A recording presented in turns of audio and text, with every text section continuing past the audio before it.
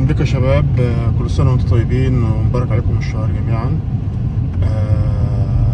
ان شاء الله هصور اليوم، صورك اليوم يوم في حياتي في رمضان، كيف يعني يومي بيمشي، امتى بتمرن بعد كام وجبه، وكيف الامور. انا في العاده دلوقتي في شهر رمضان دلوقتي بصحى مثلا بعد الظهر وانام بعد الفجر، قلب يومي عشان اقدر ان انا دلوقتي في حالة تجهيز، بجهز للبطولة، فقلب يومي عشان اقدر ادخل وجباتي واقدر اتمرن، عشان يعني يفضل ماشي اموري ماشية تمام زي مثلا قبل رمضان. افضل مدخل كمية السعرات اللي انا بعملها، اللي انا ادخلها، الكارديو اللي انا مش شغال عليه. فانا في الوقت الحالي قلب يومي، وان شاء الله هحاول اصور لكم اليوم كمان باذن الله. دلوقتي هروح نجيب تاني من الحضانه، وبعد كده اروح على البيت بقى، اروح اعمل الكارد بتاعي، وبعد كده بروح كده.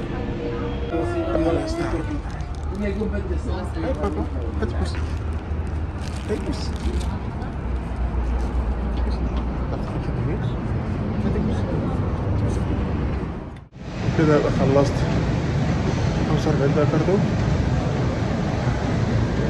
هروح افطر بقى وابدا وجباتي ان شاء الله. هصور خلاص. خلصت الكارديو وبدات يومي تمام. شربت شويه ميه عشان كسر صيامي. المفروض انا كنت صورت الحاجات دي قبل ما اشربها، بس للاسف يعني التليفون ما كانش بيصور. ده خل تفاح مع نص الليمونه مع زيت نعناع تمام. ده مشروب خضار تمام، وده مشروب عشان القولون العصبي، عشان صحة القولون. المشروب ده عشان صحة القولون، وينضف لك القولون بتاعك. لو انت عندك مثلا، انا مثلا عندي مشاكل في القولون شوية، ممكن يحصل انتفاخ، ممكن يحصل شوية مشاكل، بس المشاكل مش كبيرة. بس انا بحب ان انا اخد احتياطاتي واخد اموري تمام.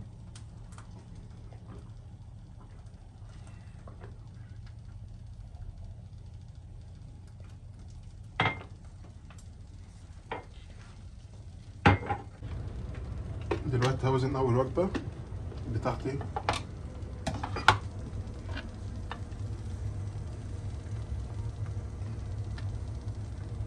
مية وخمسين جرام رز،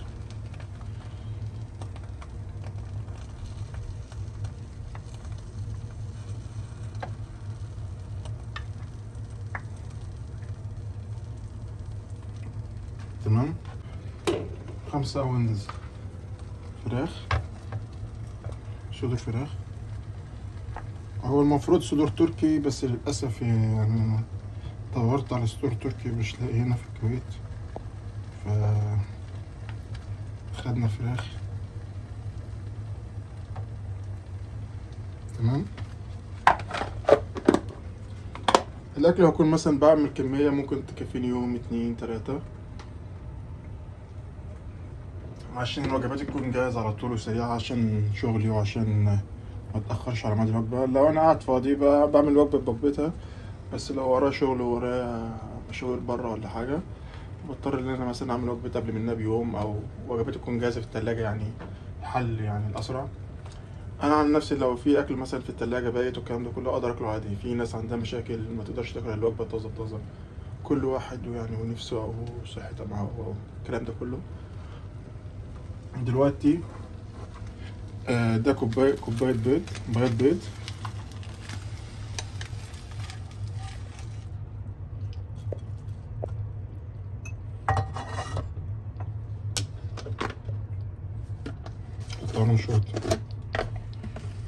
حط له شوية ملح،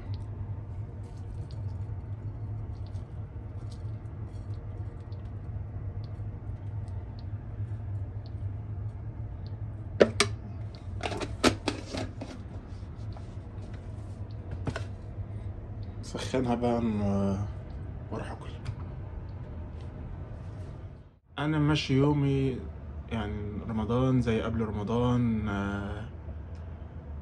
يومي مش ماشي زي ما هو، في اكل نفس الاكل، وجباتي نفس الوجبات، والكميه نفس الكميه، كل شيء. حتى بعمل كارديو قبل الفطار زي ما انا متعود اعمل كارديو قبل الفطار. طبعا الكارديو مهم كتير قبل الفطار عشان هيساعد كتير في انك الشاي بتاعتك تكون احسن، ان الحرق بتاعك يكون افضل، انك هتخس فات كتير. تمام. ووجباتي ماشيه زي ما هي. ده انا عشان بجهز لبطوله، فوجباتي زي ما هي مفيش تغيير. اما لو واحد مثلا عامل مثلا اكل هيلسي او سعرات، او يعني عاوز يمشي دايت مثلا 75% 50%، ممكن يقدر يفطر مع العيلة عادي. مثلا يوزن الوجبة بتاعته اللي مع العيلة. يعني مثلا لو ياكلوا رز ولحمة يوزن مثلا زي وجبته 200 جرام و200 جرام بروتين و200 جرام كارب، ويوزنها وياكل مع العيلة بس عارف ان هي موزونة. وبقيت وجباته يمشيها دايت عادي، يبقى مثلا ماشي كده. مثلا لو ياكل 4 وجبات ولا 5 وجبات يبقى ماشي مثلا 75% دايت. ده لو واحد ماشي هيلسي او فترة البطولة بتاعته بعيدة او الكلام ده كله. اما لو ماتشك قريب او انت في هدف قريب، لازم طبعا وجباتك ونظامك يكون زي ما انت قبل ما انت ماشي قبل رمضان. يعني رمضان بيجي مفيش يعني ما يغيرش عليك حاجة، يعني انت مجرد بتقلب يومك بس. آه في واحد يقول لك ممكن اخس كتير في رمضان. ممكن رمضان تخس. ممكن لو انت بتدخل معظم اكلك ومعظم السعرات اللي انت بتدخلها على مدار الليل ونفس اللي كنت بتدخلها قبل رمضان، ما اعتقدش ان انت هتخس كتير. يعني انت فاهم قصدي؟ او ممكن ما تخسش خالص، فطالما بتدخل نفس كمية الاكل. وفي ناس كتير بتزيد في رمضان عشان طبعا ما بتتحكمش في نسبة السعرات اللي بتدخلها. طول اللي يشرب مشروب سكر على الفطار وحلويات كنافة وبسبوسة وقشطة. فطبعا ده الناس تطلع من رمضان بدل ما يستغلوا ان هي مثلا وزنها ينزل، عشان اوريدي هي مجبورة ان هي تصوم 16 ساعة، فتلاقي وزنهم زاد عشان للأسف الوقت اللي هم بيفطروا فيه بيدخلوا كمية سعرات أكتر بكتير من اللي جسمهم محتاجهم. فيجي آخر الشهر تلاقي وزنهم زايد. في ناس بتستغل إن هي تنزل وزنها. فأنت استغل الشهر صح وشوف أمورك هتمشي ازاي. فما تحاولش تحل أقل يعني. أكتر حاجة ممكن يعني تسوء الأمر هي اللي هي الحلويات والسكريات والمشروبات اللي فيها سكر. هي أكتر حاجة إن هي ممكن تزود وزنك. سعراتها كتير عالية، وفي نفس الوقت يعني مش هتملى الأمعاء الشبع وتكفي رغبتك من الأكل اللي زي ما أنت عاوز. حاول وجبتك تكون ماشية صح. أنا عن نفسي وجبتي هنا يعني لو دخلت خضار قبل التمرين ممكن بيتعبني شوية، أو الهضم بيكون أبطأ. فبحاول قبل التمرين يكون مثلا وجباتي ما فيهاش خضار كتير عشان الوقت قليل إن أنا أتمرن. يعني ممكن أتمرن بعد وجبة أو بعد وجبتين من التمرين، بعد وجبة أو وجبتين بعد كده أتمرن. فبفضل ان انا مثلا ما يكونش فيها خضار، عشان الخضار مثلا ما يكونش اتهضم 100%، ممكن يتعبني في التمرين. بعد التمرين بدخل الوجبات فيها خضار وفيها فايبر عشان حركة المعدة تكون افضل. ودي الوجبة اللي قبل التمرين، الوجبة التانية 150 جرام رز،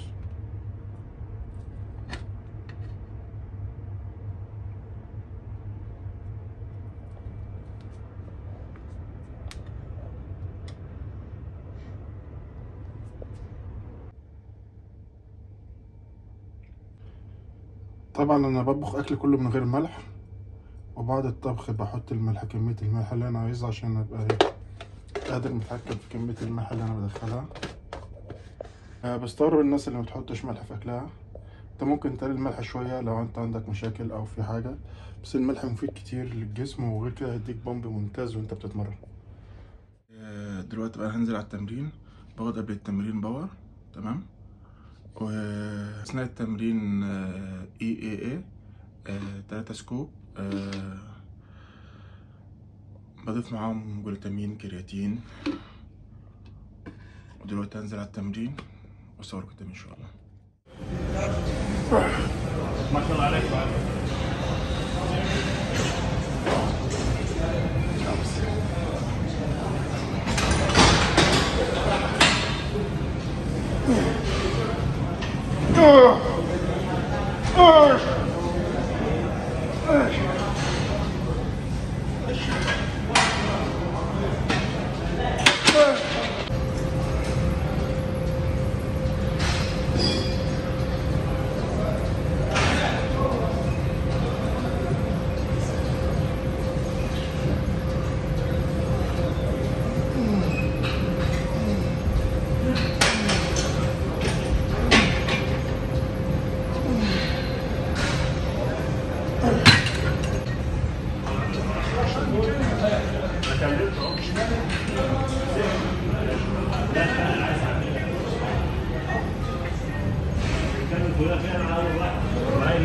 الاسبوع اللي فات.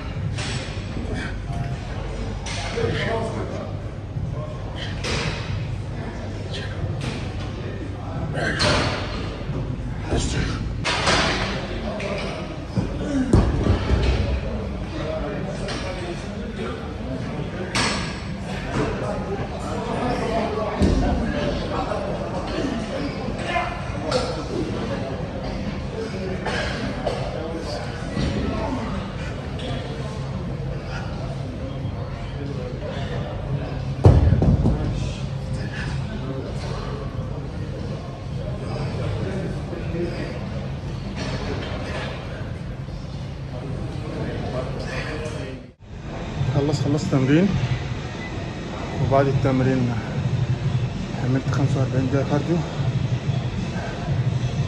بعد كده هنزل اكل الوجبة التالتة بتاعتي. الوجبة بتاعتي دلوقتي 150 جرام رز، 8 اونز سمك ابيض وخيار. دي تبقى الوجبة التالتة بتاعتي. خلاص جيت على البيت. دي الوجبة الرابعة بتاعتي.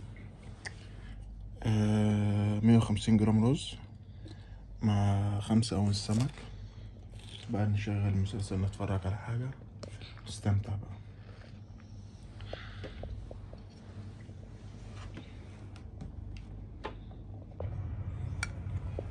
وده جاي ميعاد السحور. 6 أونز لحمة مع خيار. في ناس ممكن تبقى الموضوع صعب عليهم شوية، عشان أنا قالب يومي بصحى متأخر وبنام، بصحى طول الليل وبنام متأخر. وفي ناس ممكن عندها دوام الصبح، عندها شغل الصبح، فتحاول قدر الإمكان يعني إن هي مثلا تدخل مثلا وجباتها، حتى لو هتنام وتصحى. لو ما يعرفش تدخل وجباتك، حاول تستخدم الشيك بروتين، او انت بتتمرن مثلا ممكن تشرب كارب.